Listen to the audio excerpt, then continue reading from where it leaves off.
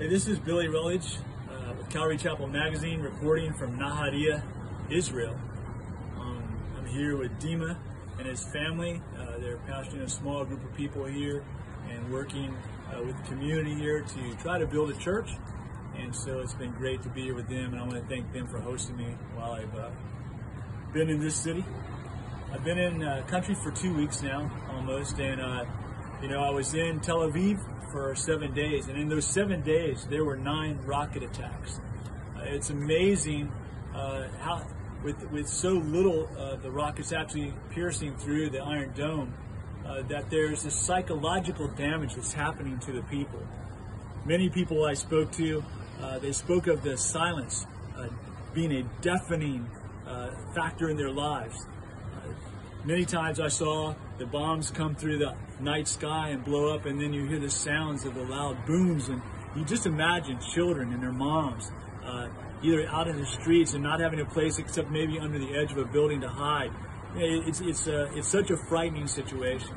And then you hear the reports like the other day where 11 soldiers lost their lives. You hear the extraordinary story of a rescue the other day, which will, I'm sure, be as brilliant as the one that happened in Entebbe years ago. But at the end of the day, there is a violence, a psychological violence that's going on. Everyone feels and almost knows with some certainty that a time is coming, much worse than what we've seen so far, and it's building, and it's just out there on the edge. And so people are tense. The streets are empty at times. And then all of a sudden the sirens go off, and once again we remember why we're here. Here in Nahariya, there is the sound, constant sound over the past few days of the artillery of the Israeli Defense Force bombing Hezbollah just over the mountain, not too far from here. You can actually see the smoke in the day right from where we're at. And so at the end of, when we look at all of these things, this is a constant. We don't have the damage that I thought would be here by news reports in the States. What we do have is a psychological, a spiritual warfare that's taking place. People's minds and their hearts wondering what's next. Is it going to be this all-out invasion? Will it be as ugly as what happened on October 7th? Or will this thing just constantly go on, this barrage that keeps everyone on edge, has businesses shut down, people are losing jobs, they're waiting in their homes, there's restrictions. Young men and children, it's the same thing as COVID, from being locked in. It's having a psychological effect on people, but it comes from a spiritual warfare. I'm not into the psychology of all this, but the one thing we are into is the fact that there are 2 kingdoms at war here, and it's the kingdom of God, and it's the kingdom of darkness. At the end of the day, that's what this is really all about.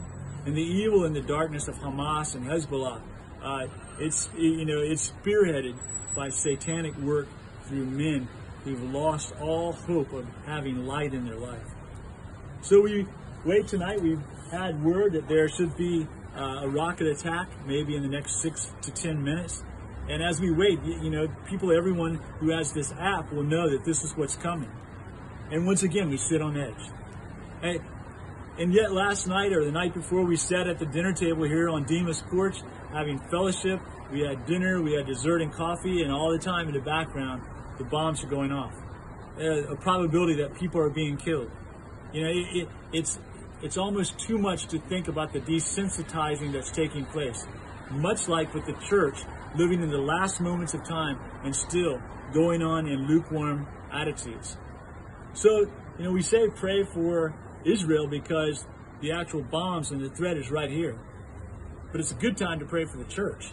It's a good time for us to rethink where we're at. It's a good time for those who are true Christians to recognize replacement theology is a heresy.